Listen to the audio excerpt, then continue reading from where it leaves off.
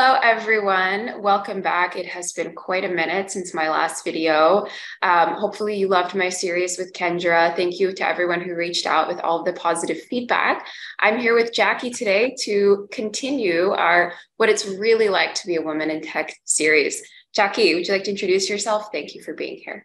Yeah, sure. Thank you so much for having me, Michelle. It's always great, having these kinds of conversations and getting new perspectives and, also just sharing stories. I think it's something that we don't do often enough. So yeah, for those of you who don't know me, my name is Jacqui Muller. I am an application architect with Dimension Data, with my core focus being on automation. And I'm also a part-time lecturer at Northwest University doing my PhD, so on and so forth. So yeah, I've got quite a few different hats that I wear at different parts of the day. So yeah, some people say I have multiple personalities, and that would be why. Amazing. So do you have any fun facts that you can give us about yourself?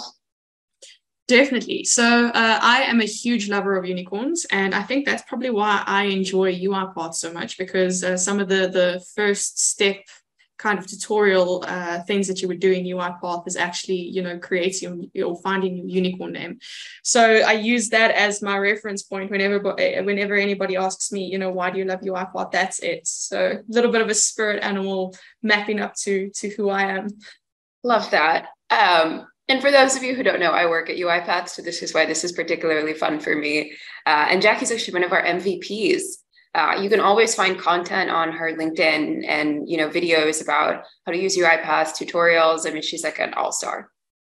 Thank you. That's very sweet of you. Yeah, you're so welcome. One of those two. Amazing. Okay, so let's get into it. Sweet. Okay. So just to give everyone context, Jacqui and I spoke beforehand, and we want to focus a lot of this video on not only kind of the male versus female dynamic at work, but also the older versus younger dynamic at work. So I just want to put that out there. And with that, we'll start with, do you ever feel like your opinion counts less than that of your older male counterparts at work?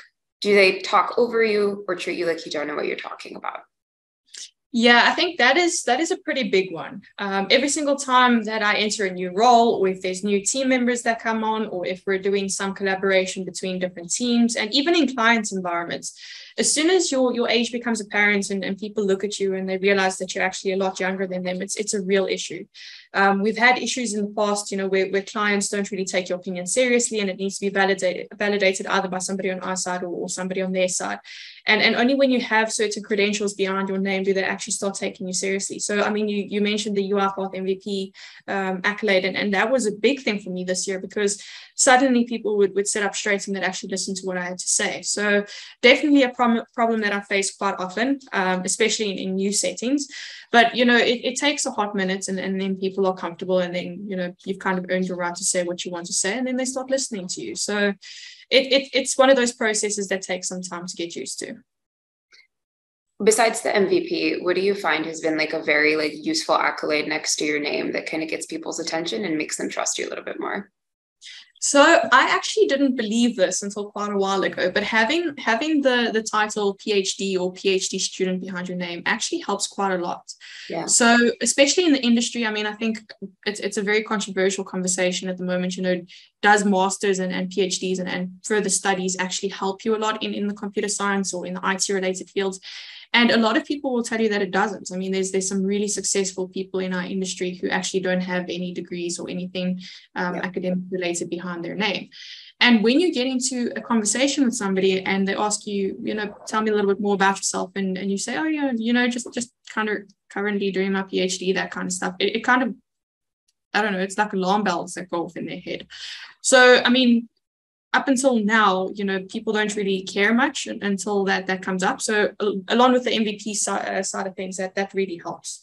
I didn't believe it because one of my very good friends who's a deputy director at the school that I work for, he always used to say to me, it doesn't really matter what you're doing until you have that doctor behind your name, and then people kind of sit up straight when they're talking to you. And I always thought that was the biggest load of rubbish until it actually started happening. Interesting. And do you feel like that has to do with you being a female, or that's just kind of generally a thing in the industry? I think it's a bit of both, and maybe a little bit with the age aspect as well, because I mean, generally when you're talking to people who are professors or doctors or those kinds of things, they have about 10 or 20 years experience behind them. And I think the same goes for solution architecture. It's very unheard of that you get somebody under 30 who's actually a solution architect unless it's a new technology. Yeah. So I mean, very much the same where if you're expecting majority males to have a PhD, or the majority of the people to have PhDs to be male, and that's actually one of the studies that were released at one of the conferences I went to earlier this year, where predominantly a lot of the research output is coming out of males.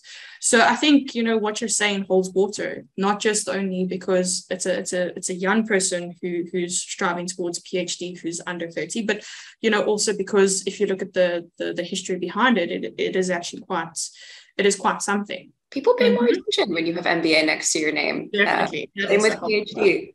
Yeah, so I definitely see it. Would you suggest that as a tip for women if they find that they're, struggling kind of to get the attention in the field? Would you recommend they do pursue that higher education? I think it depends. I think, depending on what your interests are, if you're somebody who wants to go into leadership and into management, then the MBA route is it's massive. That helps you a lot. But if you're a technical person and you want people to kind of be able to reference what you're saying and validate what you're saying, then pursuing a master's and a PhD degree really isn't a bad idea, because there's just something about, when somebody puts your name into Google and you pop up with all these lovely credentials next to your name, that really just gives it something. So yeah, I mean, it's definitely a tip for me, or from me at least. But what I would definitely advise young women to do is first figure out what it is that you want to do. Where do you see yourself in 10 years' time? It's one of the questions I absolutely despise, but it is something that you need to consider, when trying to make this decision. Yeah, absolutely. Yeah, and higher education is a really big investment, both, financial and time-wise. So definitely don't want to go get a degree like that unless you're really interested in it and really passionate about the subject matter. Exactly. Yeah. And I mean, the thing is as well, I think in some settings, people don't necessarily have 4 to 6 years to spend on getting degrees, just for people to kind of understand what they're saying and kind of have validation behind them. So, I mean, if you had to go along and get some of the certifications that some of the different vendors offer, and, you're working towards some form of an accolade, even if it isn't necessarily MVP, but that you're a trusted executor on whatever technology you're working on, that goes a very long way. If you can say that somebody like Microsoft or UiPath or Nintex or AWS, they say that I'm certified to be a solution architect, that goes a long way too. That's great. Actually, I think that's a great halfway solution. So I would say your general tip then is focus on certifications so that kind of you're more trusted in the environment you work in. And if you really want to go the higher education route, more power to you, but also be prepared to spend 4 to 6 years on this. Yeah, precisely. Okay. Because the thing is as well with if you're going into management and that kind of stuff, a lot of the positions, especially this side of the world, you do need some form of a certification like an MBA to be able to be considered for that position. That's very interesting. Yeah. So actually on this topic, potentially, before you had the PhD, did you feel like, or PhD student, at least by your name, did you feel like anytime you had an idea, it needed to be validated by someone who was older than you? Has that changed at all as you've kind of progressed through this journey? Definitely. It's something that actually aggravated me quite a bit just before I'd ended up in the role that I'm currently in. So, I'd say something and I'd give some advice and I'd give recommendations because that's my job, right? I mean, when I'm walking into a client's environment and I'm expected to do a technical audit on the environment and I'm giving recommendations and I'm kind of criticizing the technology they're using, or at least how they're using it, it needs to be backed up a little bit by fact. So, you'd go into the environment, you'd give them the recommendations, give them what it is that they want or maybe don't want to hear, have the facts backed up, and they'd still take 3 to 6 months to validate it from different people and different organizations and those kinds of things. Sure. And realistically, if you've worked that long to kind of get the experience and you've now got the facts behind you and it's proven and that kind of stuff, and they still take 3 to 6 months to kind of make the decisions and get those opinions validated by the different let's say technology vendors in question, that kind of creates a little bit of animosity, especially because a lot can happen in our industry in 3 to 6 months. So yeah, I mean, that's something that I'd faced, and it was something that actually, wasn't great to deal with. But sometimes you just kind of have to move on and take it on the cheek. And, when they come back 6 months later and say you were right, then, that's kind of enough. Right. So, and kind of that automatically comes with, your opinion, or your findings and your experience has been validated. So going forward, it's not as much of an issue, but you will still run into challenges. That makes a lot of sense. When you go, I guess, into client sites or even at work, do you worry about, being branded potentially as flirty, depending on how you act? Maybe if you're nice to people, are you always like on your guard to make sure that doesn't happen? Yeah, definitely. I think it's a big thing. You've always got to kind of be cognizant of what are you wearing? Is it work appropriate? Is somebody going to see you in the corporate setting as being too casual? Are you going to have dressed up to such an extent where you're overdressed for the occasion? And sometimes that sends some strange and mixed messages. Even when you're going to team functions and there's some team building happening, and everybody goes out for drinks afterwards, you're always trying to. I mean, I found specifically, I don't really drink in those kinds of settings. I stay away from alcohol, those kinds of things, to make sure that there's no ulterior motives or any messages that are going to come out that could be a little bit questionable.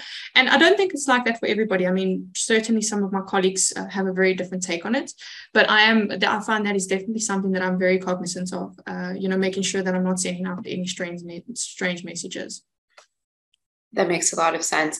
Do you ever, I guess, like change the way you would have dressed? So maybe there's a work function and you would have loved to wear something, but your first thought is, oh no, I can't wear this. I have to change to something else.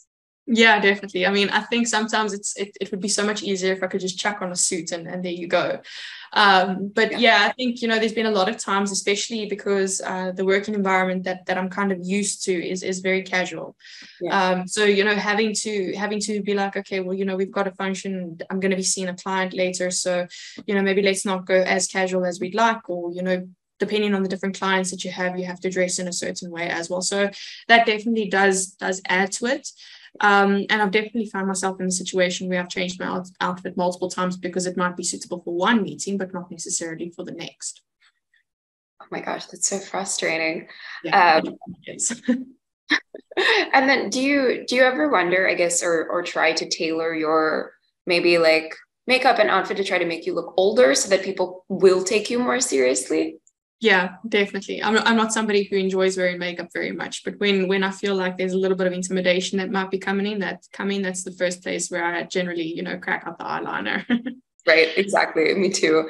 I had this experience the other day. I don't turn on my camera a lot at work, mostly because I like to sit in my pajamas because I work long hours, and exactly. I just want to look however I want and be, eating while I'm working and all of that stuff. But I turned on my camera for a meeting.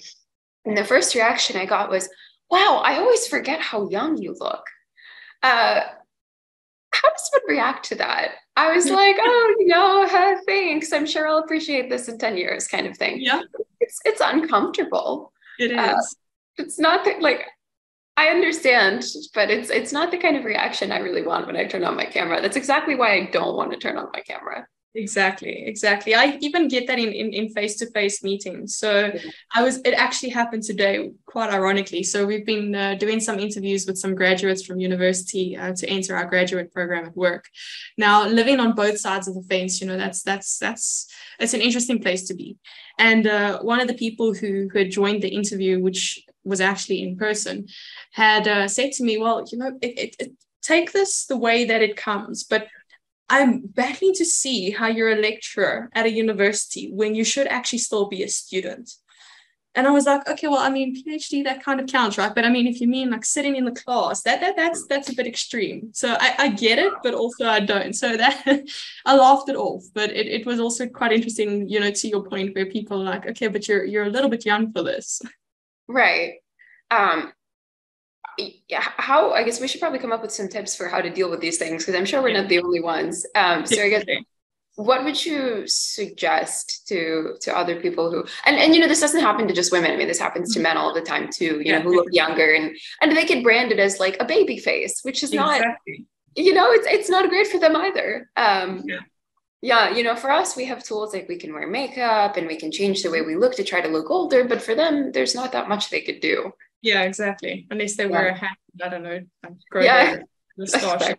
Yeah, I think the tips aspect is actually, it's quite important. I mean, we had a bit of a situation at work not too long ago.